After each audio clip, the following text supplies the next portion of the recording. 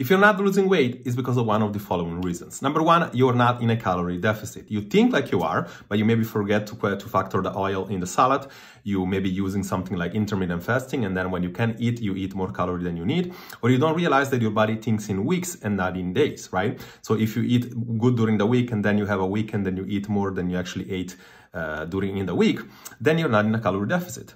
Number two, you're not ready to lose weight. Your body is tired of dieting or is tired of doing approaches after approaches, and now is shutting back and is shutting down and is telling you that it's not ready to lose weight. So you need to prime your metabolism first. Or number three, you're metabolically adapted. Whatever you are doing is too stressing on the body when it comes to nutrition and exercise, and you developing a compensation mechanism that your body is not allowing you to no longer lose weight. If you want to know more about it, I'm shooting a video about that, and let me know down below, because I'm going to give you a link to actually access that for free.